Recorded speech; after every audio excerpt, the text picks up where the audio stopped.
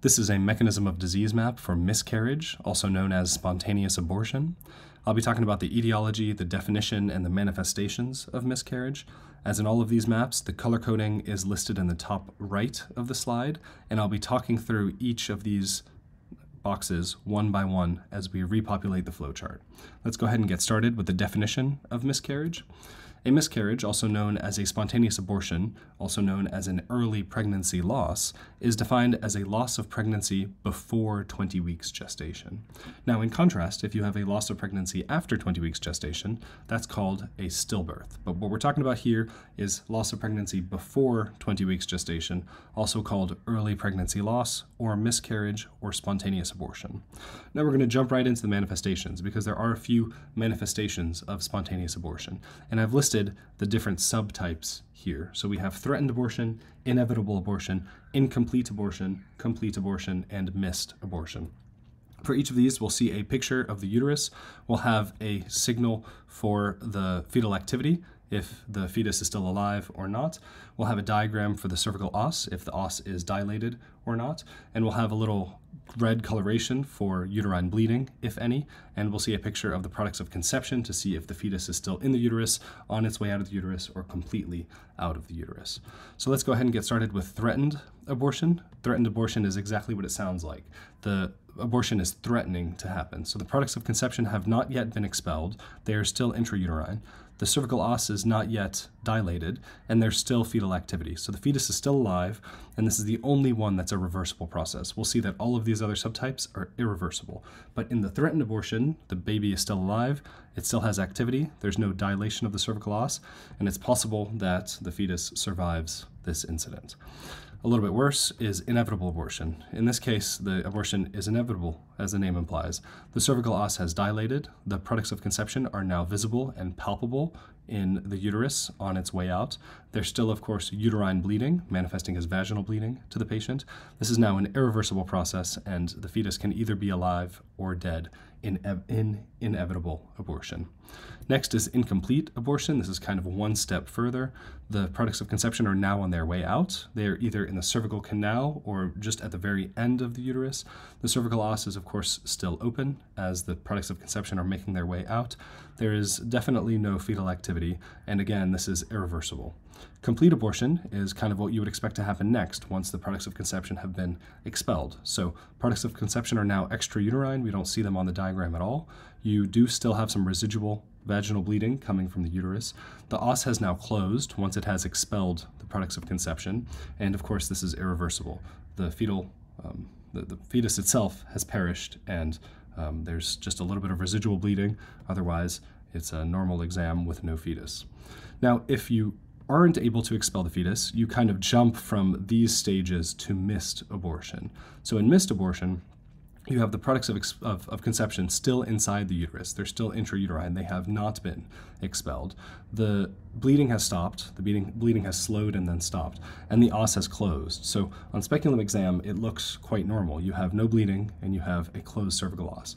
Unfortunately, the fetus has perished, so you will not notice any fetal activity when you try to detect the heartbeat, and there will no longer be any bleeding. So this is almost as if the fetus has missed its chance to be aborted. The fetus has missed the opening of the cervix. So this fetus will stay inside the uterus and will need to be extracted by an OB-GYN doctor.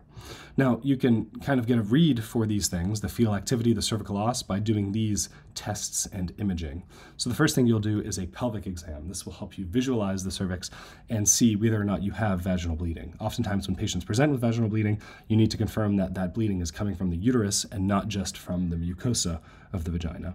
Next, you'll do your imaging. You could do a transvaginal ultrasound. This will, again, confirm your uterine bleeding, make sure the bleeding is actually coming from inside the uterus. This will also help you assess for fetal cardiac motion, and you'll be able to see if there are any abnormalities of the yolk or gestational sac. You'll also do blood tests for the mom. The mom's beta-HCG should be increasing in early pregnancy, and if it's downtrending, then that's a bad sign. That's a sign of miscarriage or spontaneous abortion. So now that we've gone through the definition and the manifestations of miscarriage, let's talk about the varied etiologies. And there are many things that can cause a miscarriage and spontaneous abortion.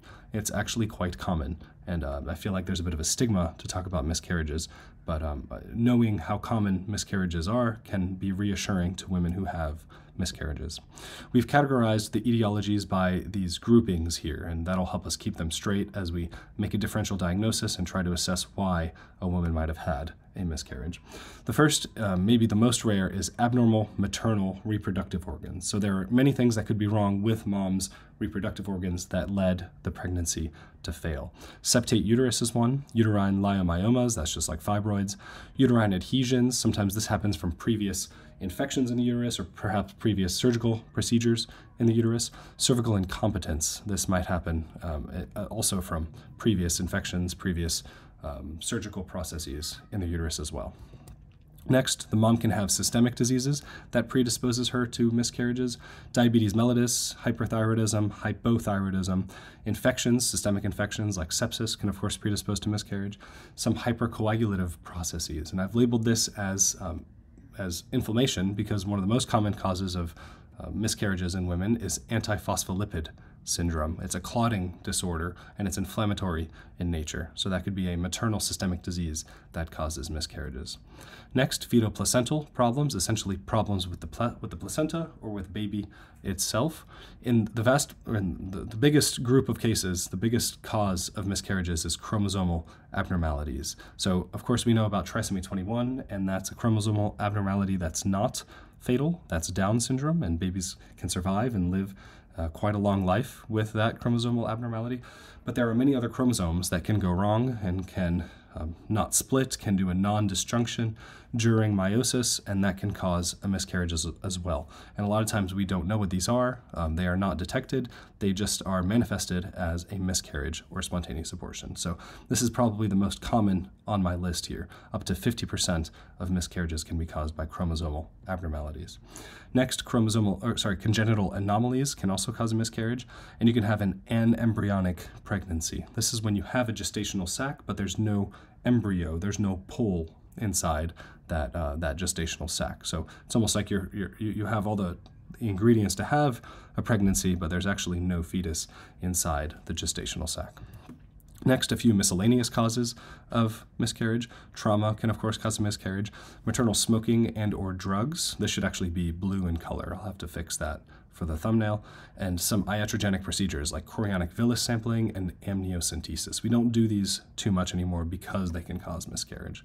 Now, we have all these etiologies, but unfortunately, a lot of miscarriages happen and we don't know why. So another big group that's worth mentioning is the unknown category. So this is another mistake here. This should say idiopathic or unknown. So that'll be fixed also for the thumbnail. So hopefully this review of miscarriages was helpful, and thank you for listening.